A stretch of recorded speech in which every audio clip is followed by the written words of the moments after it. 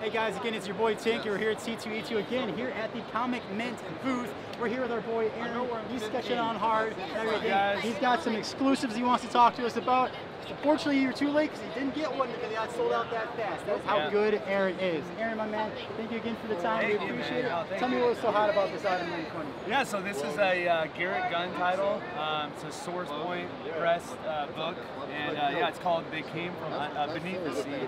And yeah, it's a pretty cool book. It's like about these little creatures that are under the ocean, and they go up, and there's these other creatures, and they're asking for help and assistance in like fighting these guys who are under the water. So it's pretty, it's like a cute, fun little story. It's kind of different. Usually I do more like serious tone or like adult kind of stuff. Yeah, so it's kind of a light-hearted, a little bit different, but it's like a fun change of pace to do stuff. How'd that make you feel when you kind of did that change of pace? Did it kind of like more uplifting? It was cool because I did the Twig, which was a homage to Labyrinth, that David Bowie cover. Great. And so I was like, you know what?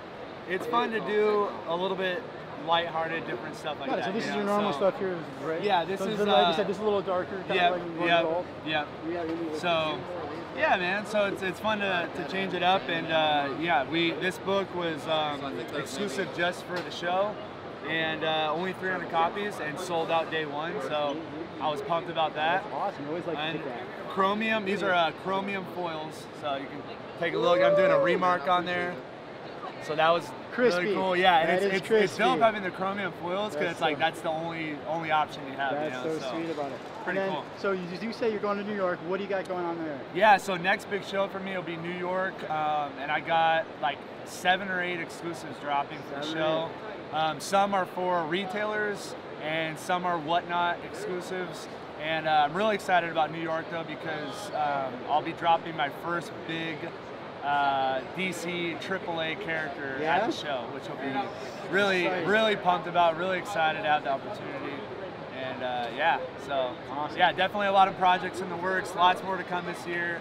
Super appreciative to everyone that supports me out there. And yeah. So again, guys, you heard it here first. Make sure when you get to New York with Aaron, you get to his booth quickly because again, they're gonna go quick. You just heard it. Day one, probably even by noon. He didn't know what the time was, but they're already gone and everything. Aaron, again, thank you so much for your time. Thank you, man. No, appreciate guys. you. Aaron here again with the Comic Mint. Appreciate it.